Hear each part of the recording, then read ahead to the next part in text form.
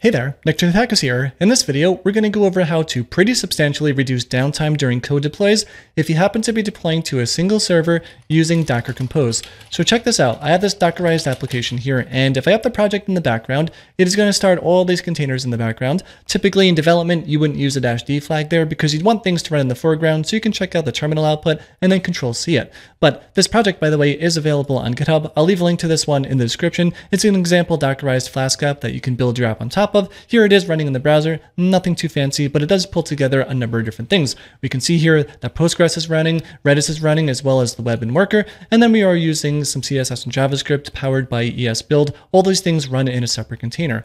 But notice here that it took about 6.5 seconds for everything to up from scratch.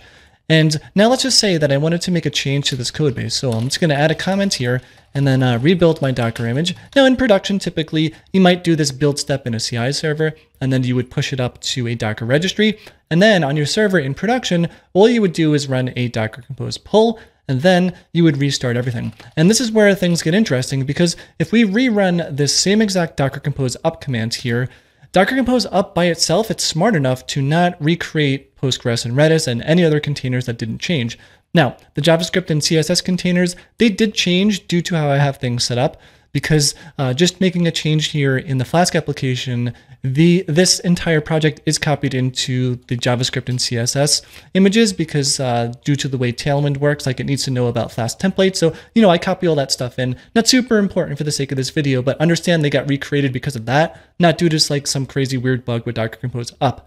But if I do a Docker container ls here, notice that all the containers that just got recreated because of the new Docker image, they've been up for about half a minute here, whereas Postgres and Redis, they've been up for potentially over a minute. And this is a really important takeaway, right? Because normally what you might do something like, a Docker Compose stop, and then, you would do an and then a Docker Compose up. But let's time those commands just to see how long it takes and the differences of the output here. So when you do a Docker Compose stop, it's going to stop every single container associated to the project, right? That's going to include Postgres and Redis. And we can see, let's call it 5.3 seconds there. And, if you were to do an upd again, let's just use the same value as before, right? It's about, well, actually, no, let's just rerun it again from scratch because that's after we did a code deploy there just to see the recreating stuff. But, we're dealing with a grand total here of what? Let's call that 9 seconds flat, almost on the dot, right? We have 5 plus 3 is 8, 2 plus 7 is 9, a little bit of change on top of that. So it took 10 seconds to do a stop and an up, whereas when you do an up by itself and just let Compose figure out what to change, that only took about 6 seconds total. So we're talking a difference of 10 seconds versus 6 seconds of downtime.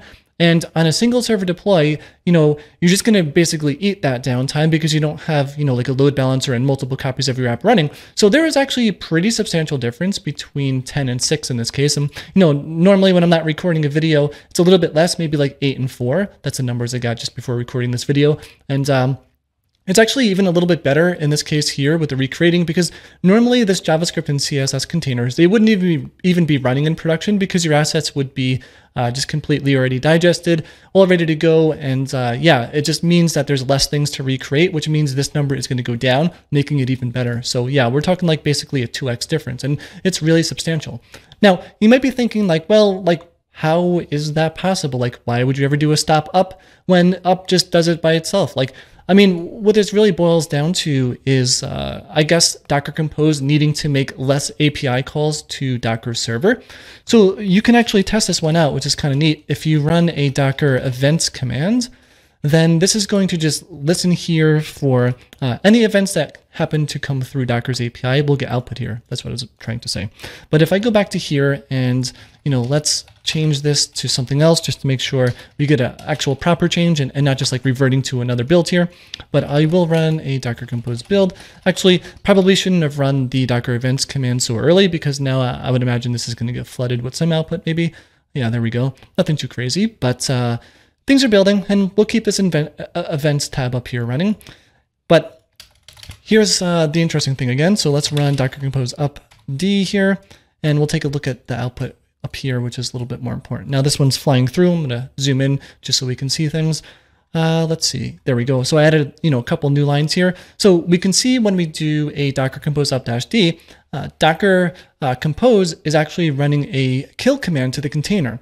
Now, you might think like, well, what type of kill? Is that like, is it going to do a sig kill where the container doesn't even have a chance to gracefully stop? And the answer to that is no. So if we very carefully look at this output here somewhere, it will say signal 15. There we go. So signal 15 is actually sending a SIGTERM. So your containers will be able to gracefully stop based on whatever timeout settings that you have.